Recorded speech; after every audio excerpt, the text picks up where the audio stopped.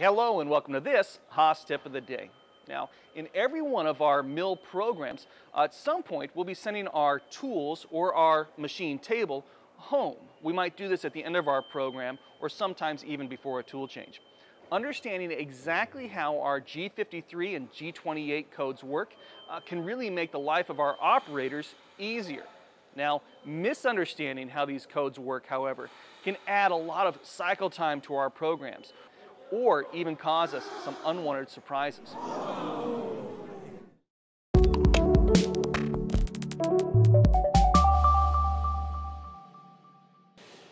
Well, let's jump right in and take a look at our G53 and G28 commands. As operators and programmers, we need to understand how both of these codes work to send our tool or table back to our home positions. Now, these codes behave slightly differently on a lathe. So we've split up this tip into two versions, a mill version and a lathe version. So be sure to check out the lathe version of this video. Right now, I am at machine 0. This is our home position. Now, why do we call it our home position? Well, because that's where our home switches are.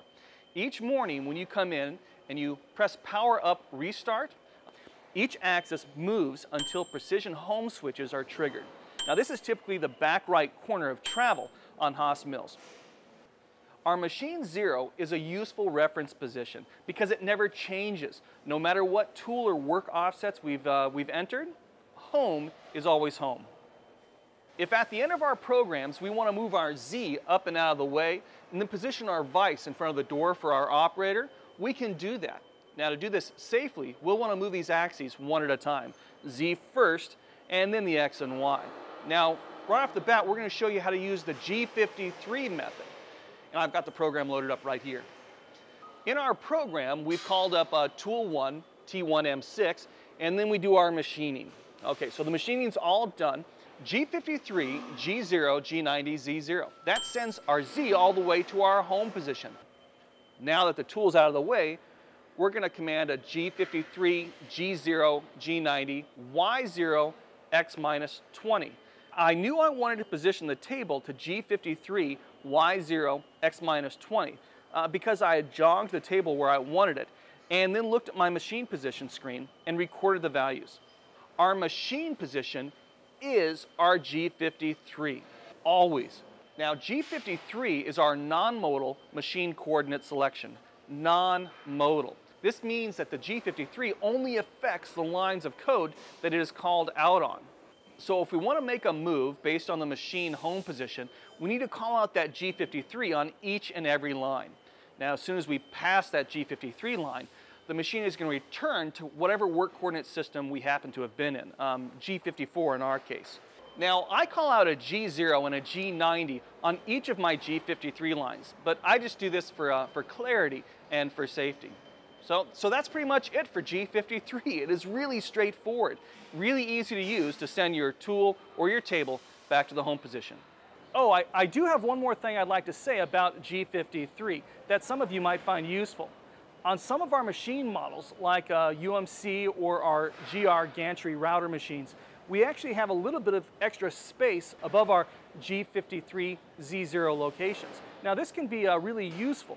On a UMC machine, you might have 2.5 inches of travel above G53 Z0, allowing us to command a G53 G0 Z 2.5. Likewise, on a GR gantry router machine, we might have 4 inches of extra travel above that tool change location. If you aren't sure what the maximum G53 Z position is that you can reach with your particular machine, just jog all the way to the top of your Z travel and look at your machine position. Whatever that Z value is, that's the maximum G53 position you can reach on your particular machine. If G53 XYZ is like driving straight home after work, then using a G28 XYZ is like stopping off for milk on your way home. Now, I'm serious. While G53 and G28 both get you to your home position eventually, they do it in very different ways. When you command one or more axes home with a G28, the machine's not going to move directly to those home positions. It's going to move to the X, Y, or Z locations in the current work coordinate system first on its way to home. So check this out. I've got a block loaded up here, and my zero is in the front left corner. If from within a program I were to command a G28 X0, Y0, Z0, my tool is going to move rapid right to this top left corner, because that's my G54 XY0. After it's done that, it will then rapid to the home position. So again, we do not use a G28 command in G90 absolute mode. That's the wrong way to use it.